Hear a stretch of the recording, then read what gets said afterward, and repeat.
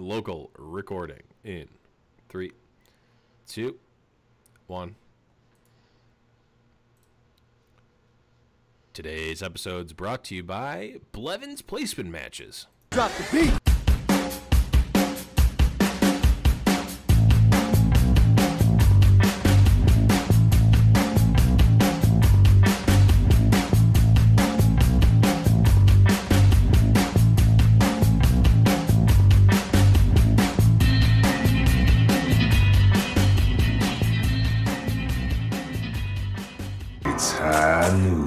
Hello, everyone, and welcome to High Noon Podcast, the competitive Overwatch podcast. I am your host, the Blevins. With me, as always, is Deathblow. What's up, buddy? Not too much. How's it going? It is going great. And okay, I'll just start it off right now. Shame Bell for not watching Game of Thrones, and so we can't go over the spoilers that we normally would. No, we're not doing spoilers. We're never doing spoilers. One time we might potentially be doing spoilers. Okay, you'll have to be here for the very beginning of the after show next week because I am opening our Skype call with a huge spoiler from the 3rd episode. Because if you haven't seen it yet and you're not caught up yet, you deserve it. Yep. Okay. So here's the story. For those of you who didn't hear last week, I am purposely skipping the 1st and 2nd episode. Well, I have purposely skipped the 1st and 2nd episode, yes, of Game of Thrones for my girlfriend. Yes. Okay. You can fine. You know what? I know I'm not doing this, but I know Death wants to, so I'll press the button for him. I'm shame-belling. If I had Harrison Jones attack sound, I would be playing it, but I'm a good boyfriend or whatever the contract says. So I'm waiting for those, but I will definitely be watching the 3rd episode. So I've given Death full license to just spoil everything if I haven't seen it for some reason by then. But I'm confident. I'm super confident I'm going to see him. I hope you don't, and I just get to ruin your day. Just get to. Yeah, you'll forget about it. You'll just be super mad that she hasn't let you watch it yet. You'll open Skype and it isn't even that she hasn't let me watch it. She was like, "Oh, you can watch it," but I'm like, whatever. I'll just wait. Two bad decisions. Yeah, two bad decisions. Yeah, she gave you an out, and you didn't even take it. If only you really liked the show. I know. Yeah, if only you actually cared. Yes, Scott. But instead, and we'll transition this over to what did we do last week. Instead of watching 2 episodes of Game of Thrones, I watched the entirety of Westworld. So that's got to be good enough, right? Not good enough. Not good enough. Man, we are back to back on How I Met Your Mother references. It's true. Yeah. So we even synced up a little bit on that one. Yep. Well, I mean, we did have a pre-show that is probably going to be longer than the episode. So that's true. It's not the first time we've told the joke. But Death, what about you? Did you do anything fun this weekend? Well, I did win my open division match this week. Turns out it's a lot easier when the opponent doesn't show up.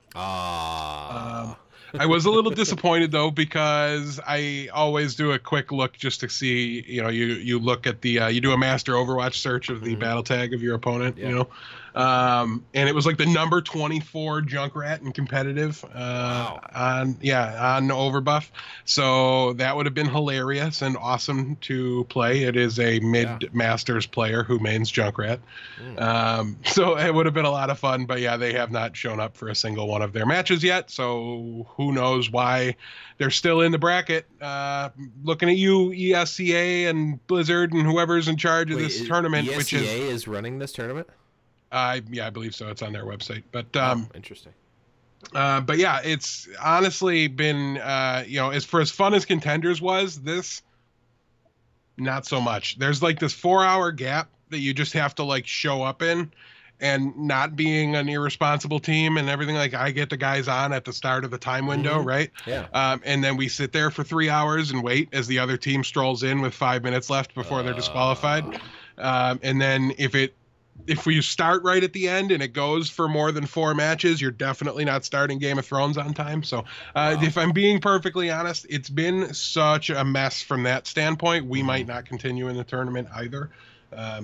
So I don't know. I'm really a little disappointed from the open division, if that's what we have to look forward to going forward. Of just, I mean, I get no shows week 1, even week 2. You don't want to disqualify, but they've no showed 3 times by now, and I'm gonna watch. And if they have a pairing next week, I'm gonna be pretty upset that the tournament is just, well, whatever. They'll show up if they show up. Like that's nobody's really having fun. Nobody's having fun on that week. Like, from that. Yeah, that's terrible. And fix it, please. But other than that, it's, you know, we got our Lucio player locked up, and looks like it's actually on ESLgaming.com. So it's ESL. I don't know why I thought it was ESEA. Yeah, I was going to say ESEA is Counter-Strike lobbies, competitive Counter-Strike. So I was like, interesting. Yeah, I must have got it mixed up, but yeah, it's ESL doing it. So please, I don't know, fix this. Like it is night and day how awesome Contenders was to participate in, and that website crashed in the middle of the whole pairing thing. Like it was theoretically a nightmare, and it was infinitely better than this experience has been so far. So I don't know. I feel like something should change for the open division, but nonetheless, if you want to participate in it or really be anything whatsoever in Overwatch, you're going to have to kind of slog through it. So yeah, and I guess I mean, it's really just an operational thing that they can probably pretty easily fix. So the other things I did this weekend, I played a couple of placement matches, so we can get that out of the way maybe this week. Maybe. Nope. Doomfist is out tomorrow in podcast land, future past podcast land. Yep. So that means that starting next week, like, you will be on Beard Bet. Yeah. Oh, yeah. Beard Bet is on, and once Doomfist comes out, I tried to play Doomfist on PTR, and I couldn't lock him in fast enough. So it's like, why am I even trying to play? I don't want to play PTR or other stuff. I want to play Doomfist. So what do you say then we give you till a week from Thursday? Is that when the season ends? No, that's when Doomfist comes out. Oh, okay. So you have 1 week after the release of Doomfist. I don't know why I would agree to this, but fine. All right. Done. So lock it up. Why would I say that? Fine. I'm doing it. I'm just going to do them tonight. So we'll be able to catch up on it next week's episode, and you will have like a couple days to wrap it up, or the next episode you will be clean shaven and everybody will have to watch on YouTube. Oh man, it'll be so bad. I'll come over and shave it myself. God, that'd be so bad. So let's save the beard. Only you can save the beard. Yep. And then the other thing I did was I played a lot of Pokemon Go. I caught an Articuno. Feels good, man. Gross. Always blue. Always blue. Always blue. Oh, okay. Let's move on to what did you guys do last week? And we have a new patron who was actually from the week before, but I'm an idiot. And the email, I didn't get the email for some reason, but it's my fault. So huge thanks to Christopher S. at the $1 patron level. Shout outs to all the patrons, and if you guys want to support the show financially, you always can go to patreon.com/highnoonpodcast, where you'll get exclusive access into the Discord only parts of our Discord, but our Discord is also now open live to the public. And Chris messaged me on Discord so that I can give you access to the patron channels. Yes. We will do that as well. So yes, huge thanks there. And also part of the what did you guys do last week is, of course, my favorite part of the show. Overwatch Today, meme of the week. Of course, the meme of the week. And this meme of the week is probably my favorite Overwatch meme, and this is more so even than the I Need Healing. And if you combine this with I Need Healing, that's probably my ultimate favorite. But it is the I call it Drake Kaplan, but it's the Drake Hotline Bling, but it's skinned as Jeff Kaplan. So it's the no, and then the yes. You guys know what it is. But the top says Sombra ARG with the no, and then the yes is the Tease Doomfist that release of Game of the Year and wait just as long. So yeah, no one really, like, Doomfist has been like teased like a million years ago, and no one cared that it took forever for him to come out. Whereas the Sombra thing, everyone was like up in a tizzy about. It's like kind of weird that people got mad about the Sombra but not the Doomfist. But I think everyone's happy now, and now even Sombra took even longer to actually get played in competitive, and now she's super cool. Yeah, she's definitely at least a part of the game now. But I don't think people were mad that the ARG took so long to like run its course. I think they were mad that the ARG discovered timers that led to games that discovered timers to more. Like it was just like you never got anything. Like it didn't give you a name of an ability at one point of it, Right. or like, you know, it needed to be more flavorful instead of just like, is Sober's coming, but you know, hiding it in like, audio files. They made it to turn into really, really complex. So like, I get that, but like obviously, you know, the superpower of Reddit, you know, figured it out or whatever, eventually. But like the payoff was nothing. Like you said. Yeah, the payoff has to match the effort that you put into it. Right. It has to be rewarding in some way. Right. I mean, it was literally a Christmas story where it's like they did all this thing and it just says drink more Ovaltine. It's like, okay, well, that was really, really dumb. And they one of the designers got interviewed at BlizzCon, and this was, you know, right when they actually revealed Sombra. And you know, obviously, like, people were asking about it, and they're like, yeah, no, we're not doing that again. We're not doing it like that again, or nothing.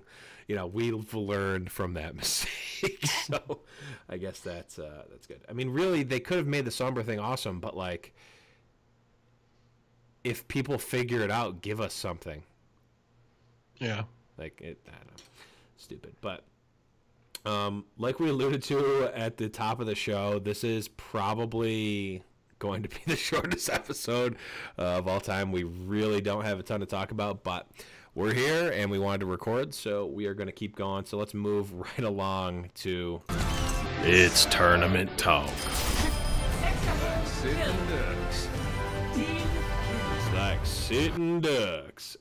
So Apex update, like we alluded to last week, still not done.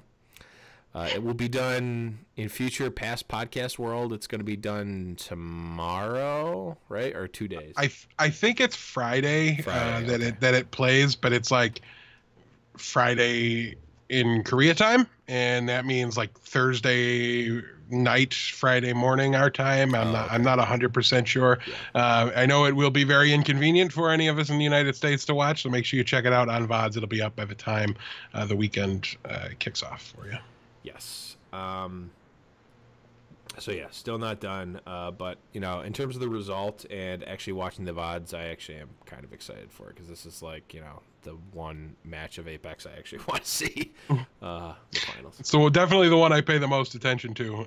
You know, it's obviously I still watch them in hopes of getting the epic return of Yellow Hat McCree musical performance, but I don't know that we'll ever quite get there.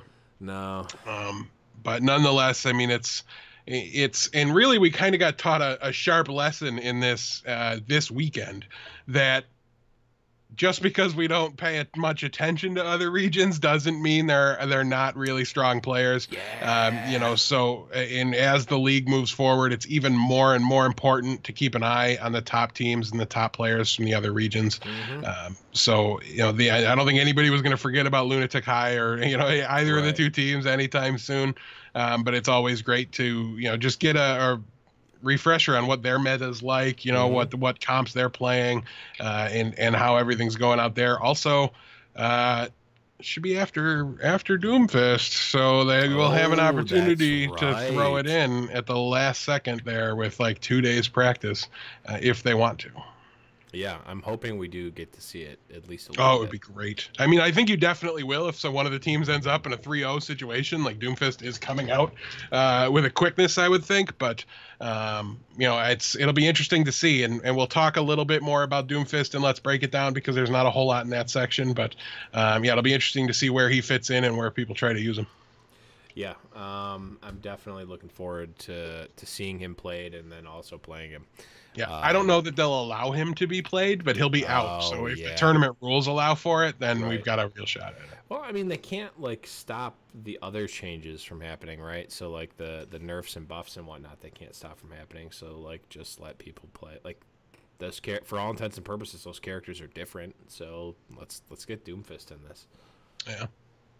I don't know, but let's move on to the World Cup. We did see the conclusion of the Australia bracket, or I think that's the Sydney bracket. Group C and Group D played out in Sydney this weekend. Yep. So we saw at the top of those, we saw Sweden, Australia, Japan, and Spain end up at the top of those, and then we saw.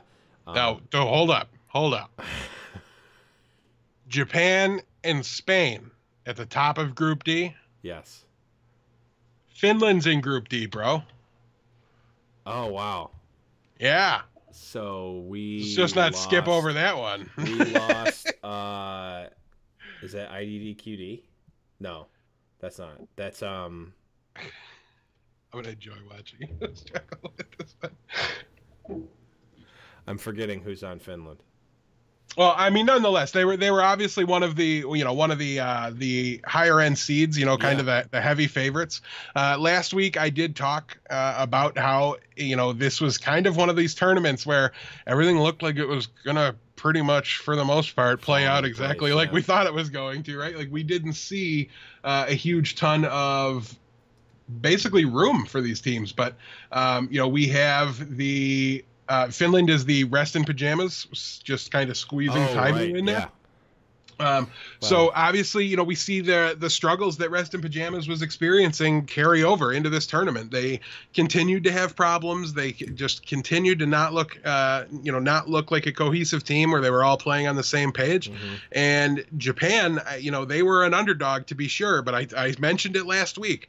Do not sleep on this team, because any team that the country of Japan decides is going to represent them in a video game is going to have at least a puncher's chance at doing well in this tournament. Now, unfortunately for them, they don't go on to qualify for BlizzCon, but they left the group stages at number 1 and really turned a tournament that was boring me literally as it was going on. Like I was not super into it. It was a little tough to force myself to watch the VODs and pay super close attention to them.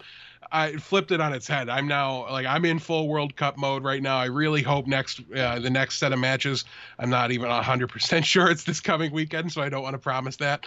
But I really hope the next set of matches is just as entertaining, because it was a lot of fun to watch these play out. We saw the Spain team, who obviously is full Harry Hook, Toxican, Bromos, Dak, Winghaven, Neptuno. That's a star-studded roster. That's nothing to sneeze at.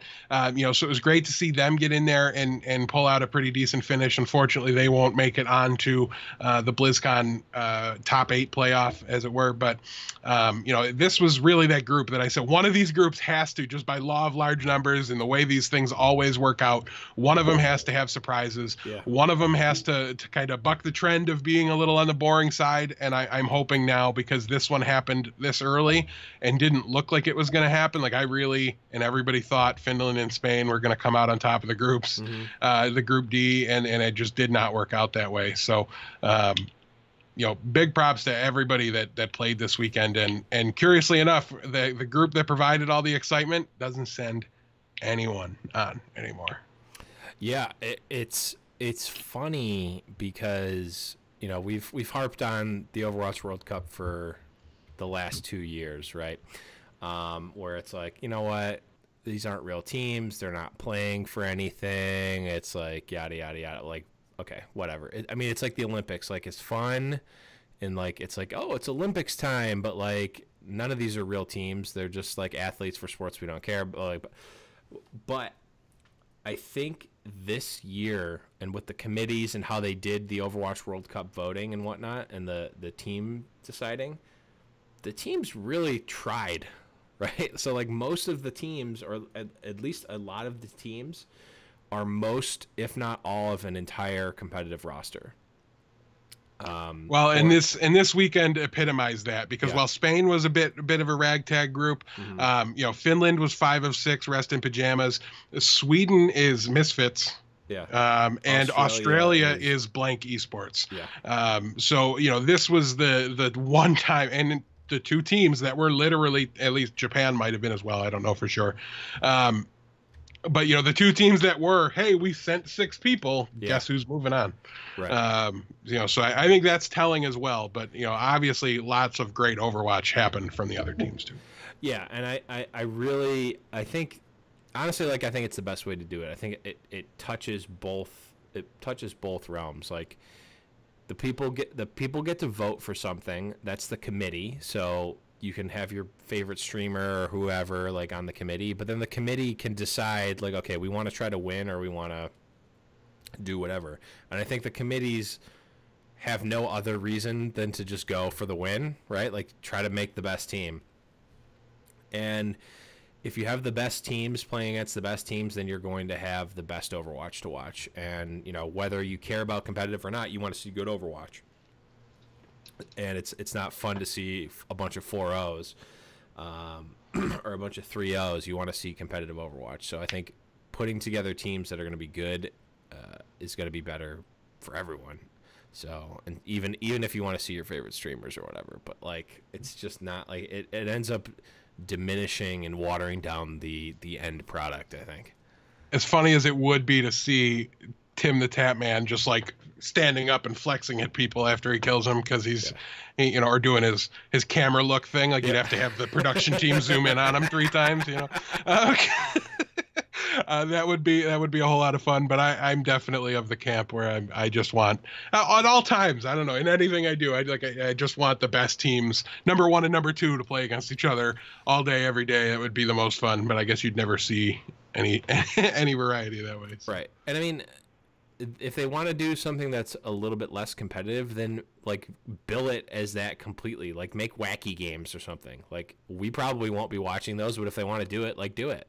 Don't do, like, a halfway competitive, halfway fun format. And that's kind of what the Overwatch World Cup was last year. But it looks like they're really trying this year. So, and just to be clear, from these two groups, we saw Sweden and Australia, who are going to be going to BlizzCon. So it was make sure you guys check out the Australia versus Japan match, though.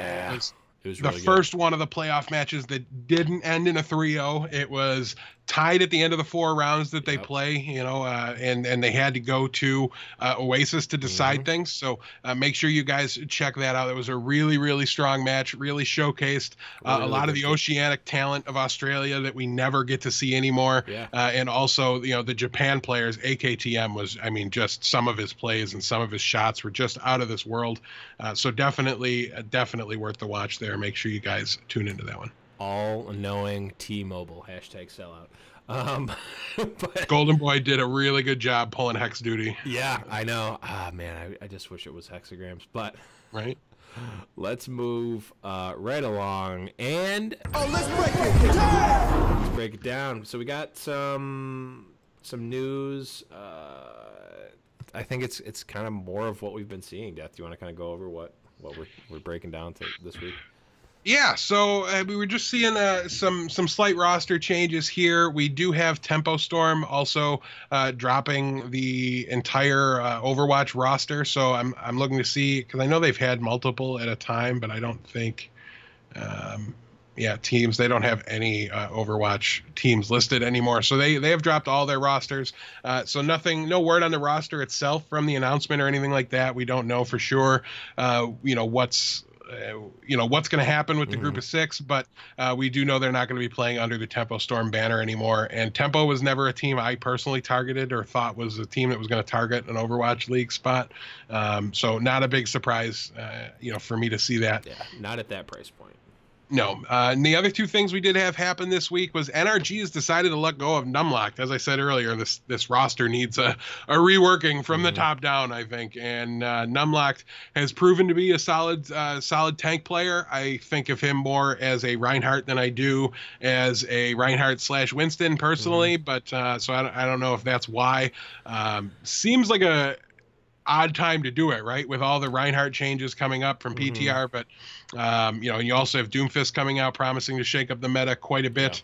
So who knows exactly, you know, what fueled this, but you know, maybe they just spent a lot of time on PTR and decided Winston was probably still going to be the way to go, and made that decision as well. So the other move we did see is 1-2-3, as you'll remember them from Overwatch Contenders EU side of things. They will be in the next season, and they've decided to drop Kodak and bringing in a familiar face, Cool, to trial with them now. So great to see those kind of upstart teams really unlock that extra level of, you know, talent that they're able to access and try out, and you know, trial when they have openings. And they decided to drop Kodak, and Cool, if I remember correctly, is a diva player. So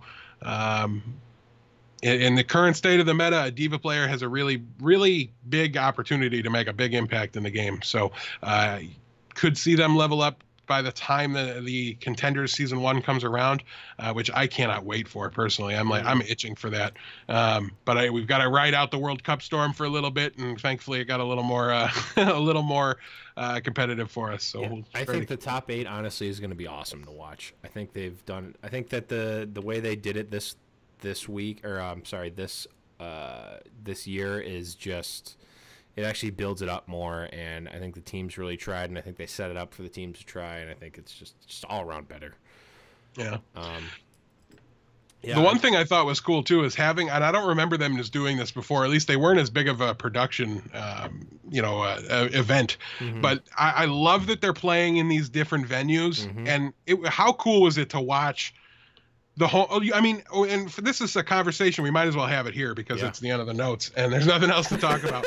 And as a heads up to people, there may be during the World Cup weeks, if there's a 3-0, 3-0, 3-0 week of the World Cup, we may skip an episode, so our apologies ahead of time. As you can tell, if we're already out of content, it's a pretty fast turnaround. And not the norm for us. So, but this weekend, what it's worth, we are just passing the point where the show is going to be longer than our pre-show. Oh man, well, the dream is dead, but we'll live on. I guess it's dead. But yeah, so we saw the prime example of home field advantage and the effect it can have this weekend. And we talked previously about how we want to encourage people to boo the opposing team at esports events. So I'm telling you guys, if you're going to the World Cup in the U.S., okay, when Team USA is playing, I want you cheering your face off when we get kills, and I want you booing when Team USA gets wiped. We saw it makes a huge difference, and it was fun. Like Sweden got into a little bit, I guess. We don't see the in-game chat, okay, during these events. They turn that off from the spectators, but the commentators get to see it, and they were able to clue us in a little bit. I guess Reinforced was kind of talking a little smack at Australia when they met up in the group stages, and boy, wouldn't it be a shame if this Australian crowd didn't get to root for a victorious Australian team today? And, you know, all these things. So just a really fun element to it. I think them kind of having these larger production events go on in the regions, having the home crowd play there. So just something we wanted to point out. You know, we're not right often enough to let it slide by when we are, right? When we make good points, we have to keep bringing them up over and over again. So that way you think we're right more often than we are.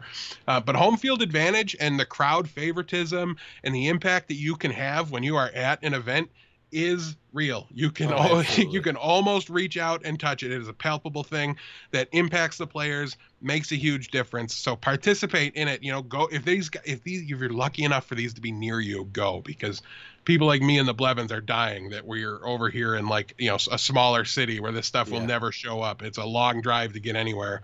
I mean, I'm definitely going to all the East Coast ones. Yeah. I mean, any that are Northeast will probably just road trip. Yeah, to. I'm probably not going to Florida, but the Boston and New York ones, 100%. Yeah, New York. We'll go to New York.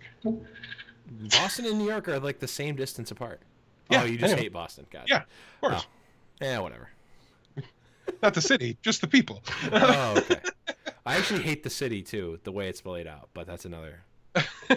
I haven't spent enough time there to hate it for its layout, but I'll take your word for it. I don't need a lot of fact checking to agree with a reason to hate Boston. You know, so let's just do it. Yeah, Boston's the worst. Let's not go.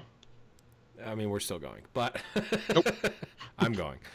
Yeah, the roads are awful. The roads are awful. I have a buddy there that can hook me up too, so and he wants to go. So whatever. I don't need you. Good. Yeah, those roads are absolutely awful, and it was freezing cold when I was there for PAX. As was Phelan, who is checking out in the chat. But yeah, it's like we've talked about this before, and we haven't. And I'm actually kind of happy that we're like the only two in this space, in the esports space, that's like, yeah, no, boo. Like everyone else is like, no, everyone should just be cheering for everything. Don't boo the other. Forget that noise. Yeah, I know. Absolutely not. You boo. Do you want esports to be a sport?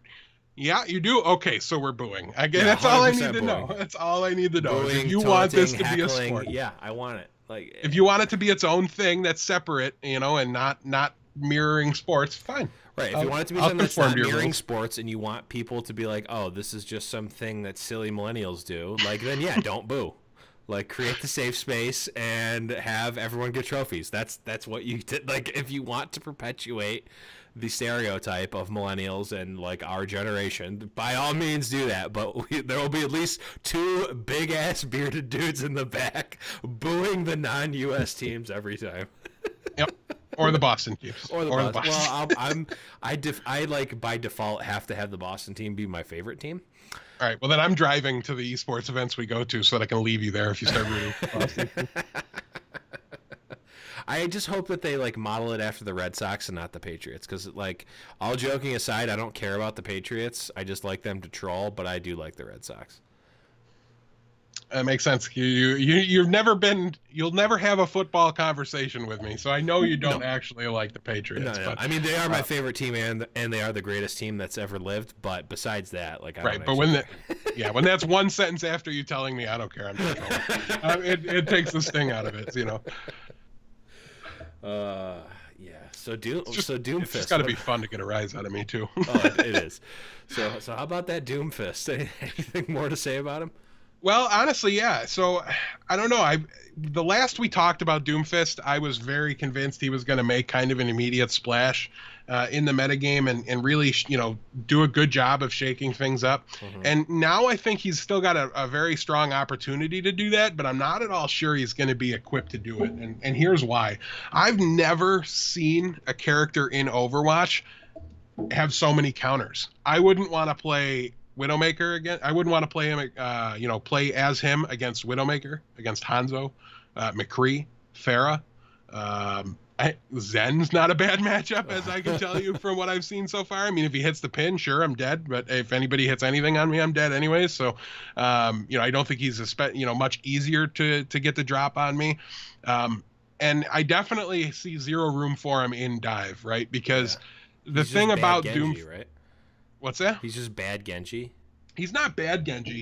He's Genji-esque, but he's so different. And the reason is because Genji maintains his mobility throughout the fight. Okay. Mm-hmm. And Doomfist has either mobility or damage. Mm-hmm. He never has both. Okay. Right. Unless you're accidentally hitting people when you're diving in with your abilities. Mm-hmm. So all your skills are so tied to your damage, even if they're your movement abilities, that you can't really use them to initiate from far away. Like, you can't dive in. You have to like walk in and hide and jump down without actually jumping or using any abilities and go in that way in order to really get much done. So, I think he's going to be really, really high impact when you notice an opportunity for him. Like, I don't know that we're going to see teams roll out Doomfist to start the map, especially on, say, defense, where the attackers have the spawn advantage, like on King's Row, right? When you can just peek out and be like, oh, I see a Doomfist, we're back. I'm just going to go back. And then now we've got Widowmaker, we've got Hanzo, and we're good, and he can't do anything anymore. Yeah. You might see people rush out with him on attack because the opposing team or the defending team doesn't have much opportunity to counter him until the fight's already won and over. But, I don't know. He seems very narrow in his usage right now to me, in the way I see him fitting in.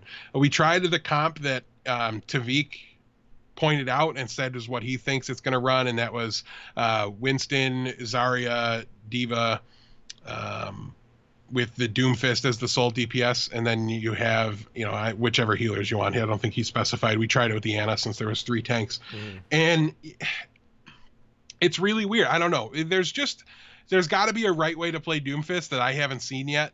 And until somebody finds it. Now, if somebody finds it right away, great. But I don't think his immediate home, or his best spot, his best usage, his best play style even is just going to be unlocked on day 1. So I think anything we do see with him is probably going to be wrong.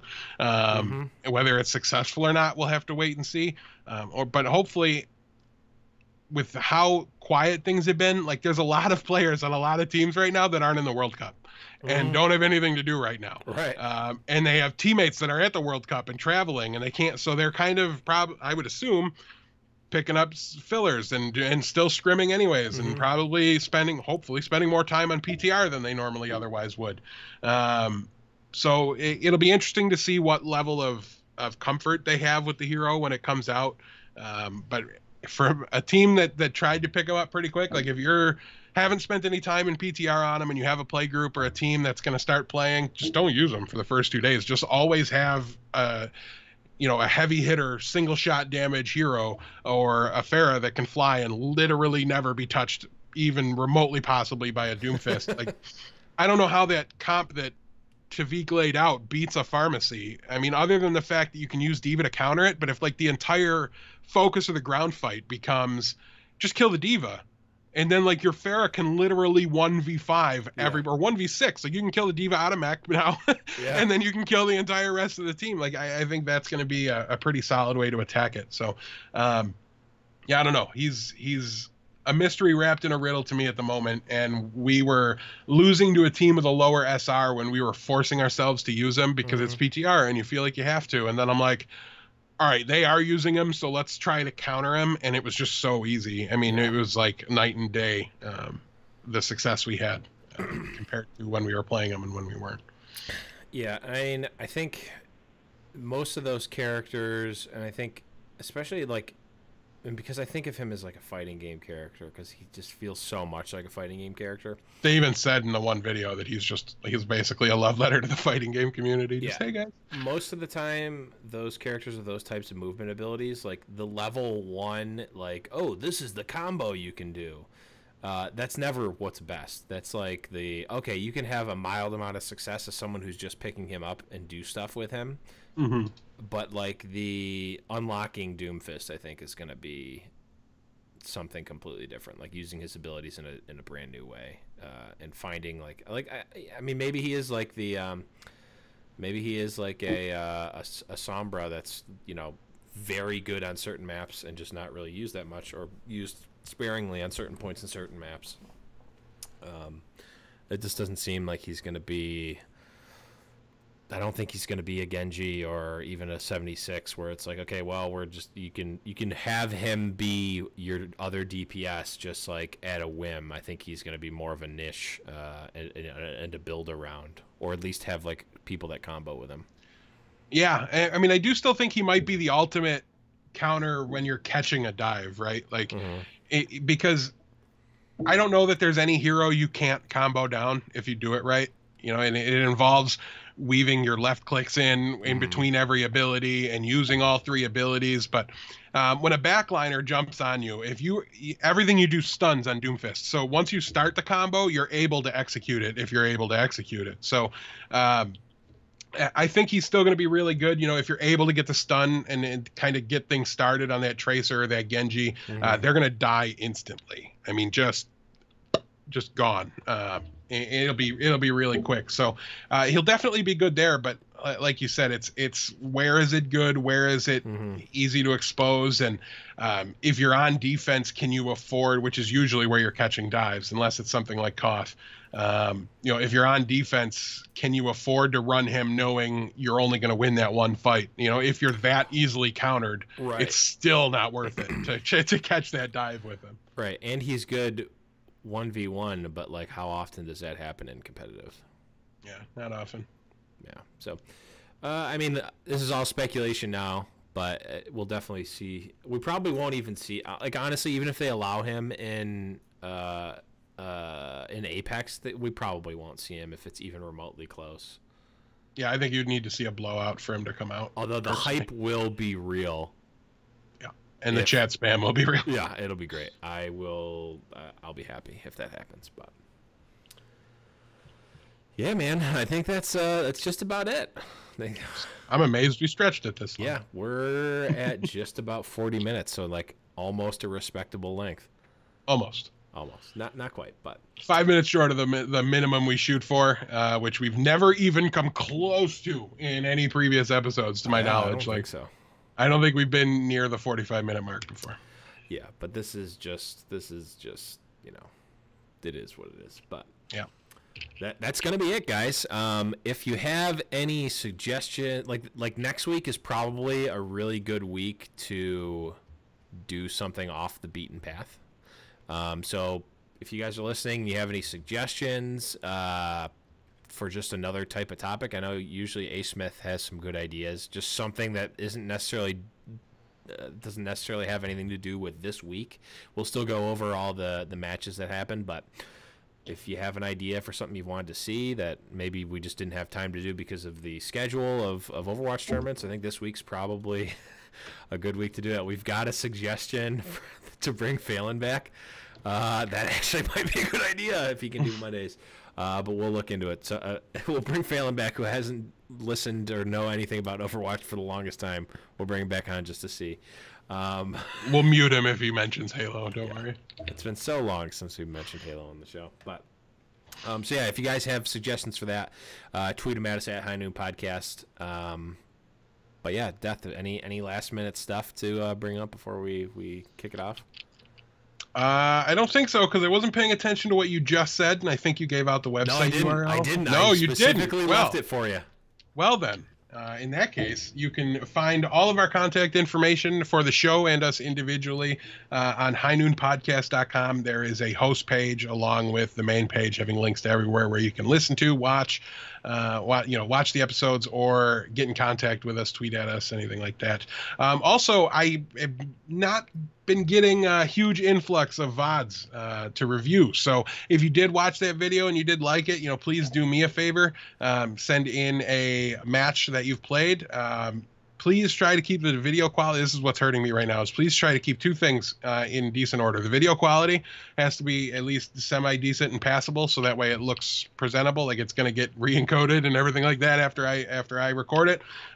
So it has to start out at a pretty decent spot. And also either turn the volume of your friends yelling and screaming and swearing and saying racial things down to a minimum, or just don't, do it in solo queue so that it's not there. That would be great. Otherwise, I didn't go, I don't know specifically that they said anything too crazy in the one that I had where they were just too loud, basically. But, obviously cancerous chat would be a problem as well. Yeah. So I wanted to address that. Please send those in. Just drop them into an unlisted YouTube and then Discord message or tweet at us with the link, and I'll make sure I check them out. And if I can, I'll turn it into a video. Yeah. The High Noon solo queue podcast review. VOD review. VOD reviews, yes. Definitely. You know what? Maybe I'll do one. Ooh. Step one, play the game a little bit. Step one, play at least one match of Overwatch. Too much. Right. Try playing like 11 or 12 games this season, Blevs. We'll see. But nonetheless, I would be happy to do a VOD review for you. That would be kind of cool, because it will be awful. But yeah, that's going to be it, guys. As Death said, highnoonpodcast.com has all the good links: iTunes, Stitcher, YouTube, SoundCloud. Guys, please remember, if you have not already, leave us an iTunes review. The food that fuels a podcast, as always. Always like those. Huge thanks to Matcherino for sponsoring our SoundCloud. So for those of you SoundCloud listeners, you can always thank Matcherino for that. And huge thanks to Adam Hoek for the awesome outro music, which you are about to hear in just a second. I think that's going to be it, guys. So for Deathblow, I am the Blevins, and remember, it's High Noon. Got his boots and he put on his hat.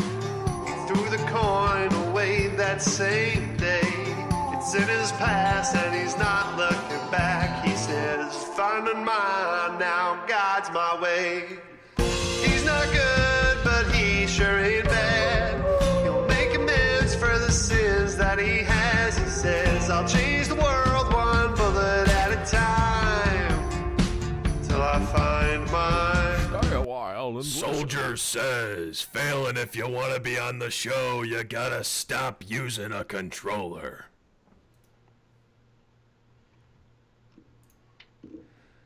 Woo! Like forever. Stop